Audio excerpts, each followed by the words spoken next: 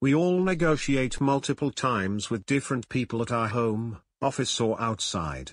In this example, Harry is negotiating raise in salary with his boss. I have worked very hard during the year, and achieved my targets reasonably well. I even sacrificed my annual leaves and personal priorities, in order to fulfill my duties. Sir, what I am asking for is just little above the average salary increase, reported in the latest salary survey. In this example, you just saw how Harry used 3 pillars of persuasive negotiation. These are ethos, pathos, and logos. Could you identify these in his arguments? Let's repeat their conversation.